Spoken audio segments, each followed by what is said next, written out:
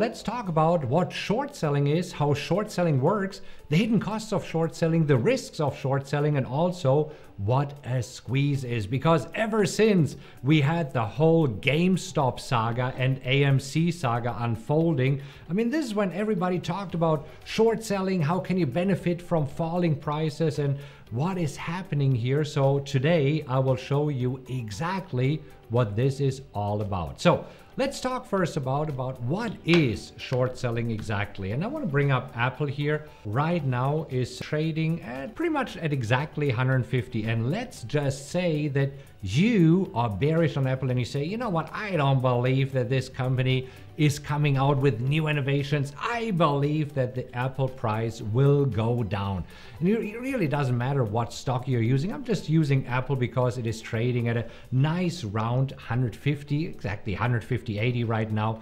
But let's just use this as an example. Let me switch over to my handy dandy notebook and illustrate a few things. So let's say that this here is you being happy and saying, you know what, I believe that Apple will go down. So I want to sell Apple shares. Now here's the challenge. You want to sell Apple shares, but right now you don't own any of the Apple shares. So this is where you can ask your broker, hey, dear broker, you know what, the broker is not that happy. Are brokers ever happy? Maybe they are happy, but we say that he's not that happy. And you say, hey broker, could you please lend me some shares that I can sell to another trader? So we were putting another trader in here, and this other trader is actually also very, very happy because he believes that Apple is going up, while you believe that Apple is going down, that it is not worth the 150. So here is how it works. You are actually asking your broker, hey, lend me some shares. For this example, we want to say, lend me 100 shares. Can I please borrow them from you? And the broker says, sure.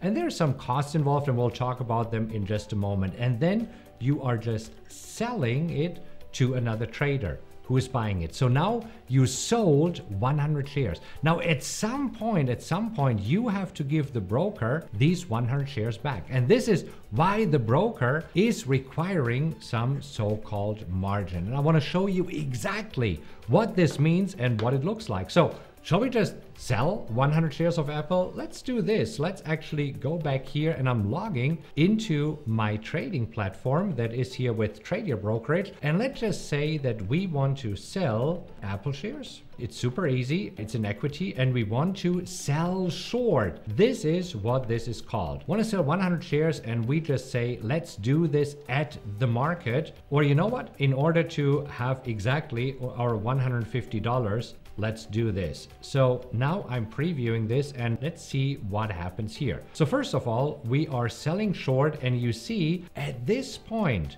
my broker is requesting half of the money that these shares are worth as margin. And this is absolutely normal, because think about it, if I'm selling 100 shares and each share is worth $150, this would be $15,000. So this also, if you want to buy Apple shares, so going back to the other trader who wants to buy 100 Apple shares, he actually has to have at least $15,000 in the account. Now here's the cool thing. My broker is giving me a break on margin, and this means a 50% break. So I only need to bring $7,500 to the table. So this is important to know. Let's talk about this margin here for a moment. So because there are two important margin terms that you need to know. Number one, it is the initial margin. The initial margin is usually 50% of the shares that you're borrowing from your broker. Then number two, we have a so-called maintenance margin, and we will talk about this in just a moment. But let's go back to the broker. Where is the broker getting these 100 shares from? The broker has actually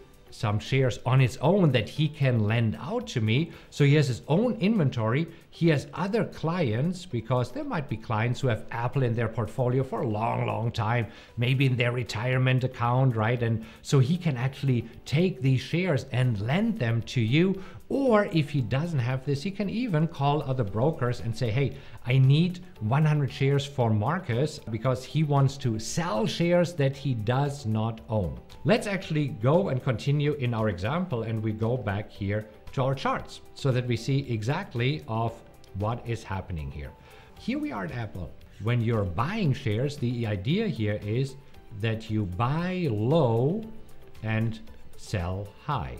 Now, if you are a short seller, if you are selling shares, this whole thing is flipped upside down. You want the stock to go down, so the idea is that you sell high and you buy low. So you sold Apple, you sold 100 shares at $150. So now let's say that Apple goes down to $130. So in this case, you can buy these shares back from somebody who wants to sell it at this point. What is your profit? Well, it is $20 per share times 100 shares. So this would be $2,000. So how much money did you make based on your investment? Well, this is where we need to come back here. So we made $2,000. And as we just said, you only had to bring $7,500 to the table.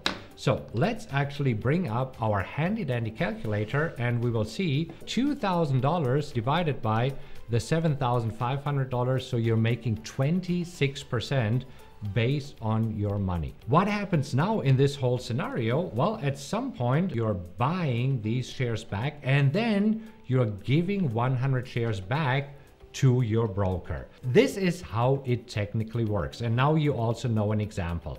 So let's talk about this pesky margin again and what it means. The initial margin requirements, as you have seen, is 50%. Now we also have a maintenance margin here, and the maintenance margin is 30%. So what does it mean in our example? Well, if we wanted to sell 100 shares of Apple at a price of 150, the value of this transaction is $15,000. So 50%, the initial margin would be $7,500. Half of this, the maintenance margin is 30% of this, so this would be $5,000. For the maintenance margin. Let's see what happens if Apple is actually going against you. And in order to do this, we're jumping right back on the charts and talk about of what happened if you sold Apple at 150 and now Apple keeps rallying. Let's say that now Apple goes up to $180. So what's happening? Since you are betting on a falling market, you now lose money. How much do you lose? You lose $30 per share, and since you have 100 shares, you're losing $3,000. So what happens to your margin? Well, this is where we're going back here. We had the $7,500 in initial margin, and now you're losing the $3,000. So this is getting reduced by $3,000, meaning that now your margin is only at $4,500, which is below these $5,000. And now you're getting this pesky margin call that everybody is dreading. And you see, it doesn't really matter if you are selling shares or if big guys doing it, hedge funds are doing it, or pension funds are doing it, or whoever does it, right? I mean, at some point, if the stock goes up, they are getting a margin call, and you would also get a margin call. And now there are actually two options that you can do when you're getting a margin call. Number one, you can wire more money into the account. And how much exactly would you have to wire? Well, the difference here between 4,500 and 5,000. So you would have to wire at least $500 in the account. So that's not a big deal. The problem starts if Apple keeps going up. What is the other possibility that you have when you sold it back? When you sold the shares, you can buy them back, but now at a loss, and you would realize this $3,000 loss. Because you see, at any given time, you can buy it back from another trader who wants to sell with you, because this is how trading works, right? I mean, there's people who want to buy and there's other people who want to sell. And this is why we have the market, because we all have different opinions. Now, we will talk about what happens here if this stock just keeps going up, because this is when this so-called short squeeze take is happening. But before we do this, let's talk about the costs associated with selling shares. There are actually three different types of costs associated for this. The cost is, first and foremost, you have to pay the broker interest rates. The interest rate is on the margin that you're borrowing from your broker because you're borrowing shares from the broker. So here in this case, it would be on the $7,500. Now, how much is this? This varies by broker. Right now, most brokers are at around 5.25%. Some brokers are less, some brokers are more, but let's just say you have to pay 5.25%. Now, here's the good news. You only have to pay this interest rate during the time when you are short these stocks. So if you take the $7,500 times 5.25%, this would be $393 per year. Now here's the deal. If you only have these shares for 30 days, you would have to pay less. You only pay 30 days of the year. So a 12th of this, which would be around a little bit more than $30, maybe around $40. So, but you have to keep this in mind. Number two, this is if the shares are hard to borrow. And this is where it says HTB, hard to borrow, you might have to pay your broker a borrowing fee. And this is also what each broker decides how much this will be. So please check with your broker how much this borrowing fee is. This is typically not for easy to borrow shares, but it is for HTB, hard to borrow shares. Finally, here is the last thing. You actually might have to pay dividends. What does this mean? Well, as you know, when you own shares, sometimes you're getting paid dividends. Usually they're being paid quarterly. Some stocks or ETFs pay them monthly. So if you are short the stocks, you're not collecting dividends as you would when you're actually buying shares. Now you're on the other side. And if you're on the other side, this means that now you have to pay dividends. Again, this is usually not a whole lot and you don't have to worry about that too much. You just have to keep this in mind that these all are costs that are associated with when you are actually shorting stocks. So let's go to the last 2 points here. Let's actually talk about the risks here. The risks is that you actually have unlimited risk. Let's go to a different stock. Let's just say right now that you are bearish on Groupon. So you have been looking at Groupon recently. It is trading at $25 and you believe, you know what, Groupon will continue to go down. And again, this is where you would sell short at around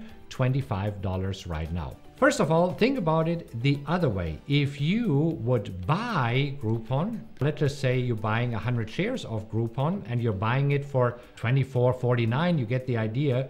Your maximum risk is $2,500 because Groupon cannot go below zero. I mean, the worst thing that can happen to Groupon or any other stock that you're bearish on, it can go to zero. So your risk here is limited to $2,500. However, what happens if you're short Groupon and if, let's say, Groupon rallies up to $65? In this case, you would lose $40 per share times 100 shares. This is $4,000. Think about it, Groupon could actually go much, much higher. As you can see, at some point, if you're looking back, Groupon was actually trading 260. What happens if it goes up to 260 and you sold it for 25? This is where you would lose $235 times 100 shares, so you would lose $23,500. So as you can see, your risk is almost unlimited. So let's talk about this so-called short squeeze. And in order to do this, I'm bringing up the most famous stock for short squeezes, which is GME. I'm switching to a daily chart and we are zooming into what happened in the beginning of 2021. So here is what happened. GME at some point was trading at $40. As we said, you could have shorted it or the big guys are shorting it. A few days later, as you can see, it went up to, what is this here? Around $160, meaning that somebody that shorted GME would have lost $120 per share. So if you're just talking about 100 shares, this would be $12,000. And this is where you would get the dreaded margin call. So meaning that you have two possibilities. You can either put more money into the account or you're buying it back at a loss. And this is where at some point people said, you know what, I do not want to put more money in the account. I am actually buying it back. So think about it this way. This is where, again, this so-called short squeeze, this is what's happening. And I'm just writing it on here so that you know what it means. So we have people who already want to buy GME just because they believe in this stock, or they want to stick it to the man, or for whatever reason, right? So we have some people who regularly want to buy it. And now we also have all these short people, all the people who are short, who have to buy it back. So you basically have a double whammy. So this is why there's a lot of buying coming into the markets right now. And what happens when you have a lot of buying coming into the markets? Well, this is when prices are skyrocketing, shooting up. And this is what happened here with GME. This is why at some point GME went all the way up to $480 from initially around $40. This is where, as you can imagine, you would lose $44 per share. So if you traded 100 shares, $44,000. And this is what a short squeeze is. I think it's very important that you know what it means to go short a stock, because sometimes it is very, very appealing to say, oh my gosh, this stock is garbage. I'm betting on a falling market. But as you can see, there are costs involved and there are risk involved. The better way to do this would be buying a put option. And I'll talk about this in my Options 101. It's a free playlist. I'll link to it in the description here. Or you know what? I'm also linking to it right now here or here. We will see. Anyhow, now you know what it is, and I hope this helps. Take a look at the other video right now so that you know how to trade options, and I'll see you in the next video.